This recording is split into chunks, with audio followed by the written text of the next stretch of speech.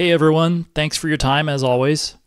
With the media events surrounding transportation of the Artemis II SLS Core Stage planned to begin next week, updates will probably be a little shorter, but hopefully also a little more frequent, given the potential for some almost live news.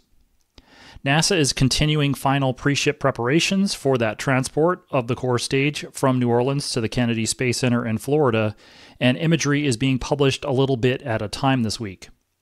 But there was also a couple of other Artemis II notes over the past couple of weeks and a short gateway update with a new picture. In this video, I'll run through those news items and also circle back to the big picture. On July 3rd, NASA announced astronaut Andre Douglas as the NASA backup crew member for Artemis II. He will train with the four-person flight crew to be ready to fly on the mission in the hypothetical that one of the three NASA astronauts, Reid Wiseman, Victor Glover, or Christina Koch, could not fly. Last November, the Canadian Space Agency announced that Jenni Gibbons was the backup crew member for Jeremy Hansen. Backup crew members would help to mitigate the impact of a long-term absence from one of the primary crew, which is something that has occurred on occasion, but is still quite rare. And it's less likely that we would see a situation like the Apollo 13 case, where Ken Mattingly was replaced by Jack Swikert less than a week before launch because Mattingly could get sick during the mission. Prior to Apollo 9, all three primary crew members had colds, and in that case the launch was delayed a few days. A similar situation occurred right before STS-36 in 1990, and the mission was delayed by a few days. Both of those were Earth orbit missions, though, and not driven by a lunar or planetary window. NASA published two shots of the Artemis II Orion spacecraft being lowered into the altitude chamber on June 28th, and I went over that to some extent in a previous video.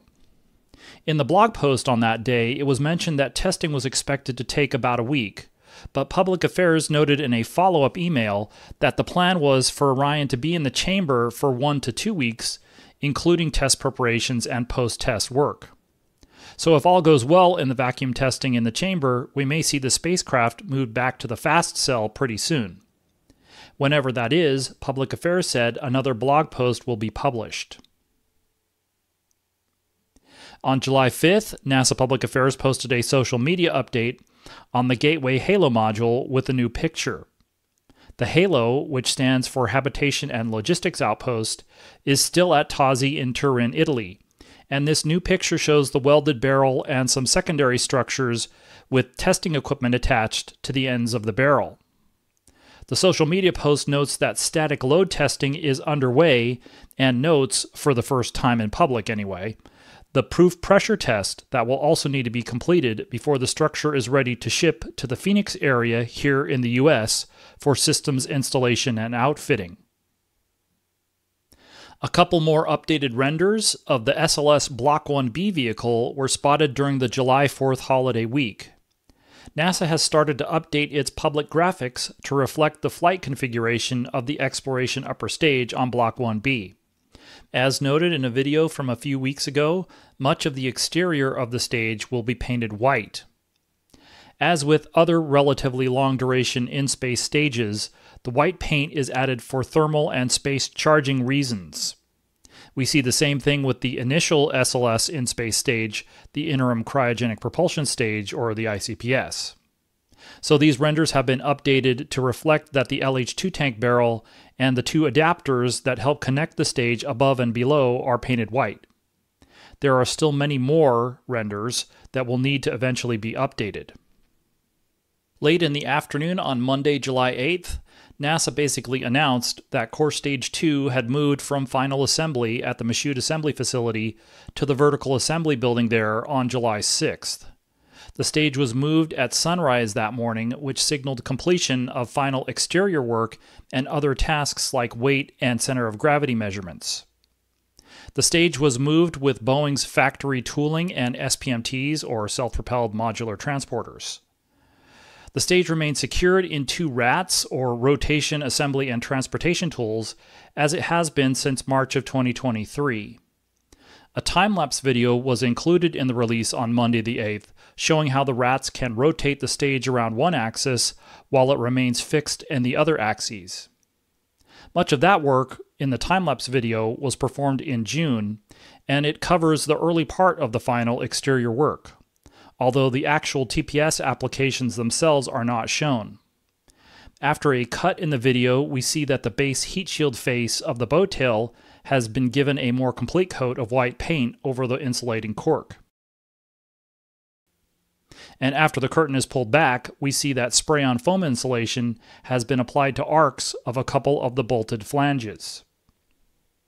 In the picture from July 6th included with the announcement, we can see the beginning of the move out of Area 4748 in Building 103. The SPMTs eventually moved the stage to Building 110, also known as the Vertical Assembly Building, or Michoud's VAB. The stage went into the transfer aisle, where it will be lifted out of the rats by the two heavy cranes in there.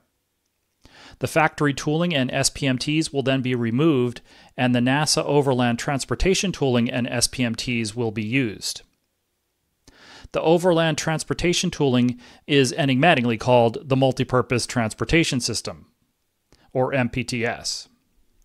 Over the course of final assembly, multiple rats were attached to different sub-assemblies of the stage, but at the end we see in the July 6 picture that there was one rat attached to the forward or upper flange of the forward skirt, and another secured to the outside of the engine section, where the thrust structure is bolted inside, and where eventually the aft attachments of the solid rocket boosters will be bolted.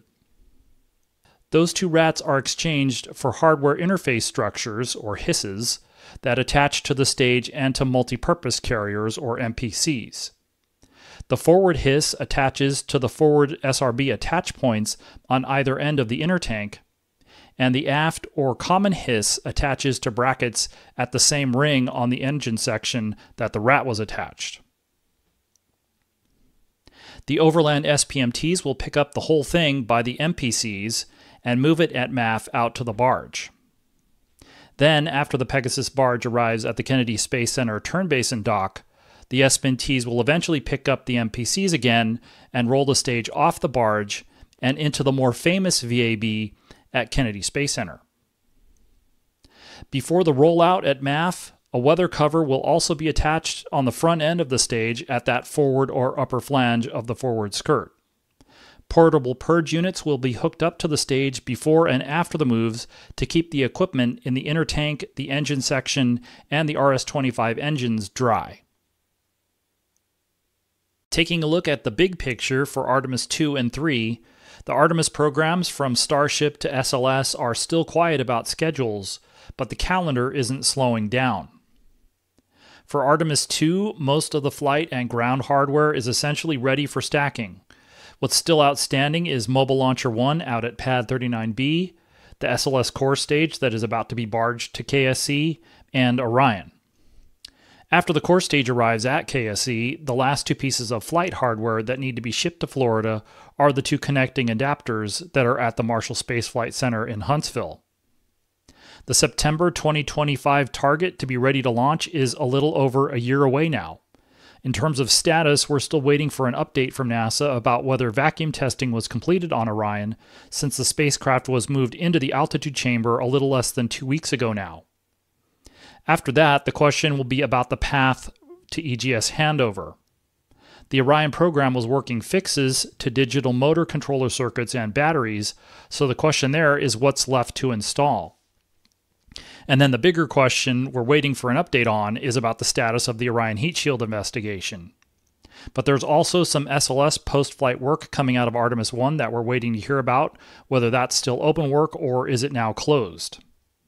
All of those factors could weigh in the timing of when to start stacking the Artemis II vehicle, so that's another big picture question or watch item. For Artemis 3, since the calendar keeps moving, the question marks about the schedules are getting bigger. It's now 5 weeks since the 4th Starship flight test, with the next one maybe next month. But that prototype test flight again sounds like it will focus on reusability. For Artemis, the questions are about how many more Starship flight tests will it take for SpaceX to reach the critical demonstrations that NASA wants to see. The questions are for all the programs that need to be ready for the lunar landing mission, though. The last detailed status about the SLS and Orion builds for Artemis III were provided last year, so it's hard to say one program or another is in a better schedule position. As for the alternatives for a different Artemis III, some of which we've been kicking around in previous videos, there are more questions than clarity there too. Even if some of these ideas are feasible in theory, a better question is whether any of them are feasible in practice, especially if the goal is to fly Artemis III about 2 years from now. Thanks for watching.